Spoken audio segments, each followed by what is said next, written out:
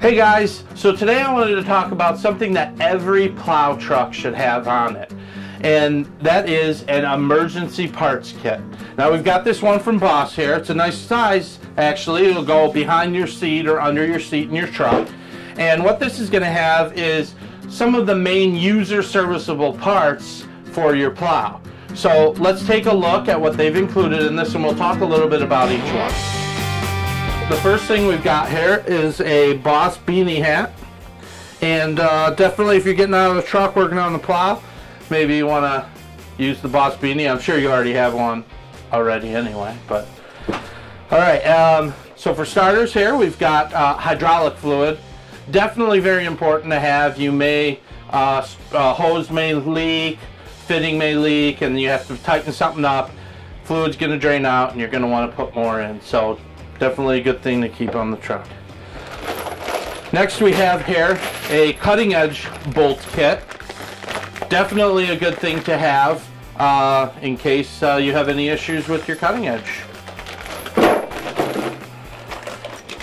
It also includes some eye bolts for your return or trip springs, and those definitely can rust out, and sometimes you may want to tighten one up and it snaps, and here you go, you have an extra one or two. We also have here a solenoid.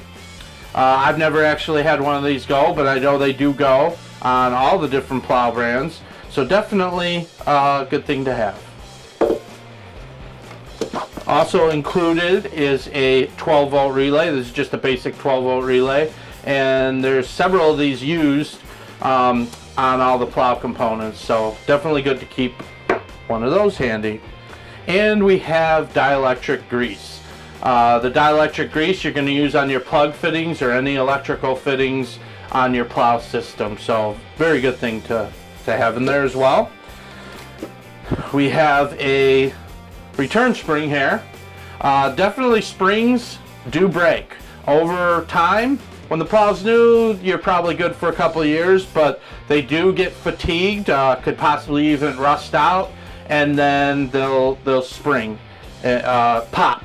So I've had that happen actually while I was plowing, and I had an extra one on the truck, was able to swap out in like a few minutes, you know, maybe 5 minutes max. Definitely a good thing to always keep in your supply kit. And then we have here an extra hydraulic hose. These definitely leak over time. The rubber gets brittle and old, or potentially the end fittings can get worn out, and they'll spring a leak. So definitely having one of those is a great idea.